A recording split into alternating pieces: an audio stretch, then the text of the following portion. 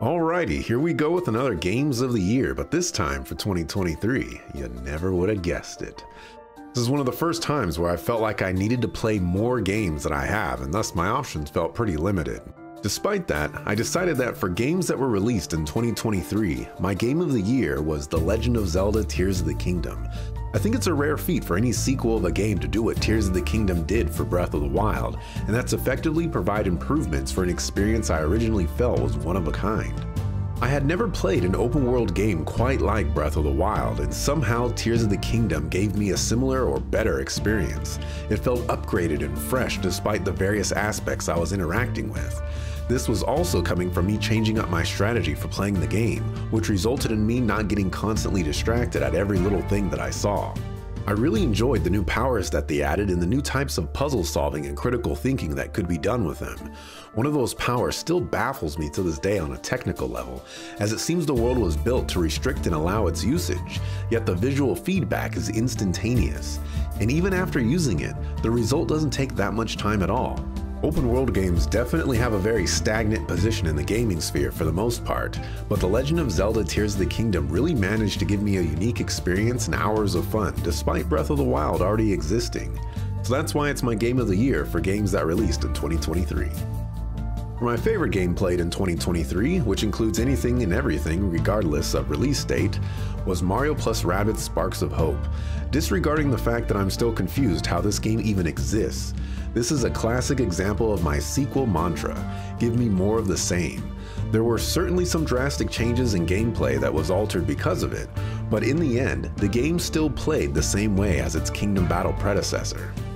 It's also a fresh take on tactics games as a whole. Doesn't feel like it's trying to be another game. It feels like it's building something new on a traditional framework, and I appreciate the approach so much.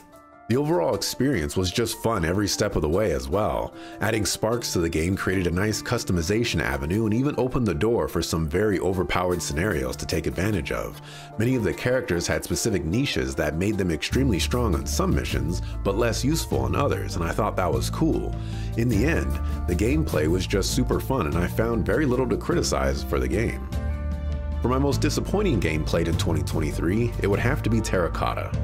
While there were other games that were very difficult to play, questionable at so many junctures, or just plain absolutely freaking ridiculous, Terracotta was the game that I had expectations for.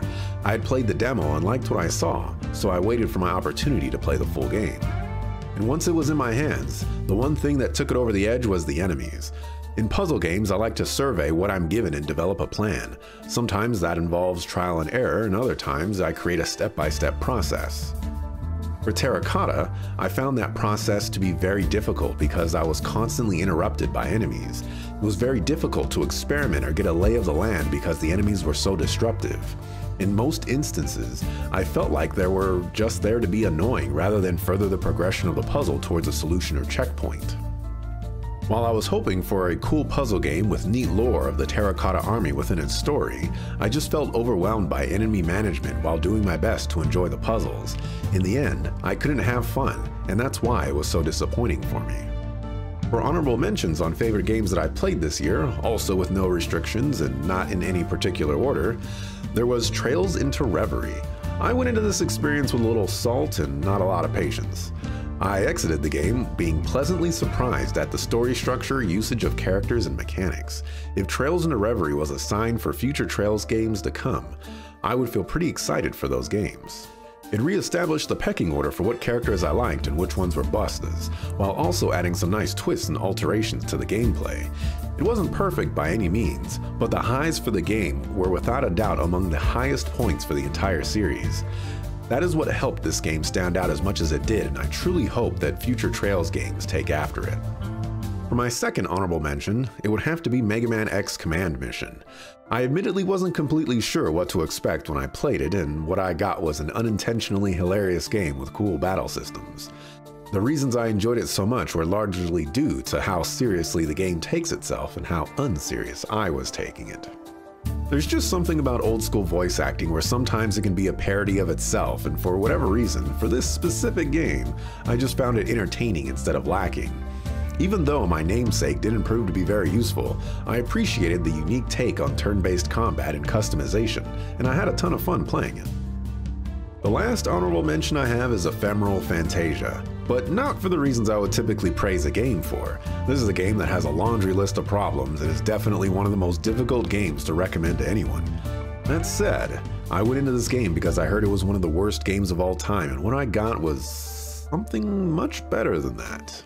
Don't get me wrong, it was frustrating and I was relieved to finally complete it, but somehow the fun moments of the game surpassed the moments I didn't enjoy. It was a game where I basically had to make my own fun, and that combined with the constant theory crafting and experimentation, I developed a fun routine in a game that was otherwise troubled. By the end, I got a unique experience that I don't think I would have gotten from any other game, so I thought that was neat. When looking forward to 2024, I think I'll find myself playing a lot of the 2023 games that I didn't get around to yet. Still, if there's one anticipated game that I anxiously await for, it's Final Fantasy VII Rebirth. It's just a simple matter of Final Fantasy VII Remake being a wonderful game that I enjoyed, and me hoping for more of that. I definitely have confidence that the game will be exciting, so I definitely can't wait to play it. But that's all I got for my Games of the Year 2023. Thanks for watching, appreciate it, see you on the next video.